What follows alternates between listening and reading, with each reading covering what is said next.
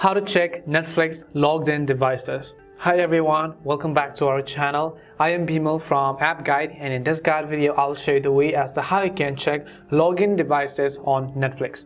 But before we get started with the video, if you are new to our channel, do make sure to leave a like and hit the subscribe button. And without any further ado or delay, let's get started with today's video. First of all, let's say that you have a Netflix account and you share it with people, but you want to understand what kind of devices and who has logged into your account.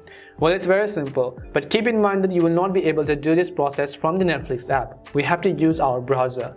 From the app, we can only sign out of all devices and we can manage the download devices. But to view all of the activities, we have to log in from browser.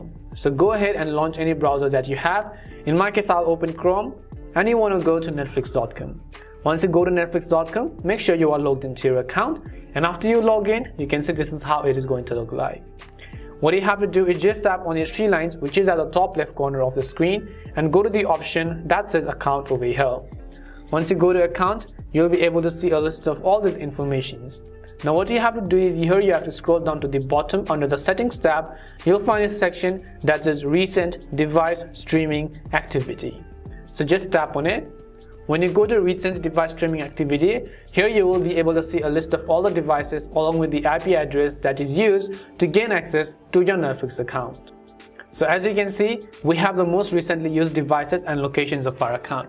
At first, we have an Android phone with the following IP addresses. You have an Android default, you have Apple iPhone 11, and again you have some of the accounts over here.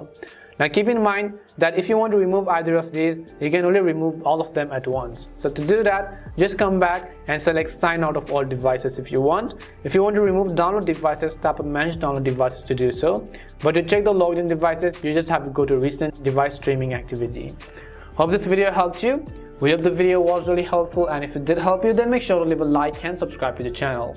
If you have any more questions, queries or doubts, simply also make sure to leave them down below. Thank you very much for watching, and see you soon in our next video.